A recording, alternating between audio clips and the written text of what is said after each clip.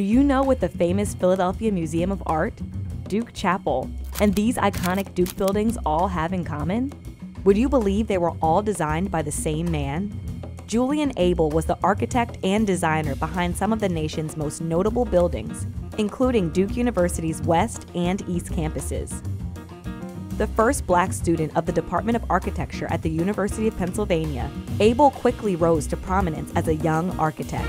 Abele, a Philadelphia native, became a chief designer at the Horace Trumbauer architecture firm in Philadelphia and was commissioned to design homes and manors in the region and across the nation.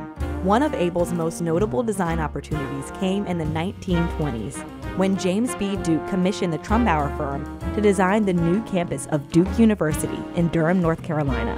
Having already made a name for himself, Abele was named chief designer for the project, including the university's most iconic landmark, Duke University Chapel. The beauty in Abele's artistry is felt today by chapel leaders like the Reverend Dr. Luke Powery.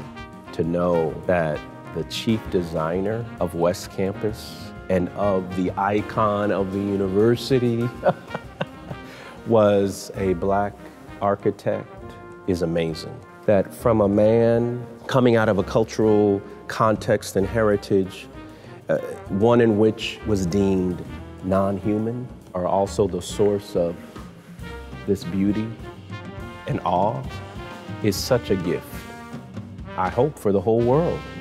More gifts from Abele can be seen in his other Duke buildings he designed, including Lilly Library, Cameron Indoor Stadium, and Wallace Wade Stadium.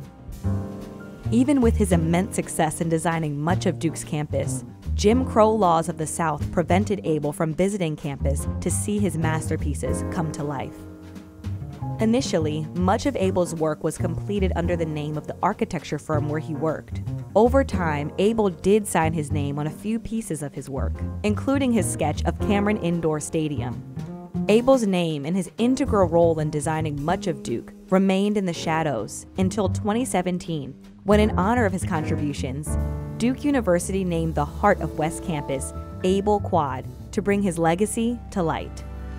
This is a man whose genius would not be denied and could not be denied. He was able to accomplish extraordinary things at a time in which people like him were not supposed to accomplish those things or were not even given opportunities. That genius is here for everyone to see, and a lot of the sort of iconic imagery that one thinks about when thinking about Duke is directly attributable to Julian Abele. So when you look at Duke, you look at the buildings, you're also looking at the man behind those designs, and that's Julian Abele.